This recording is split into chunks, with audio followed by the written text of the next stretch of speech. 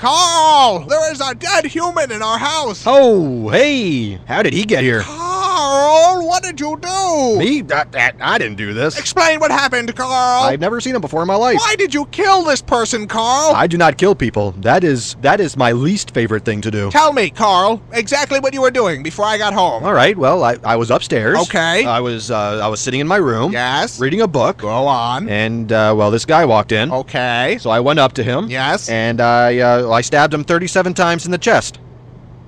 Carl, that kills people! Wow, I didn't know that. How could you not know that? Yeah, I'm in the wrong here. I suck. What happened to his hands? What's that? His hands. Why are they missing? Well, I kind of cooked them up and ate them. Carl! Well, I was hungry, and, well, you know, when you crave hands, that's... Why on earth would you do that? I was hungry for hands. Give me a break. Carl! My stomach was making the rumblies that only hands would satisfy. What is wrong with you, Carl? Well, I kill people and I eat hands. That's two things.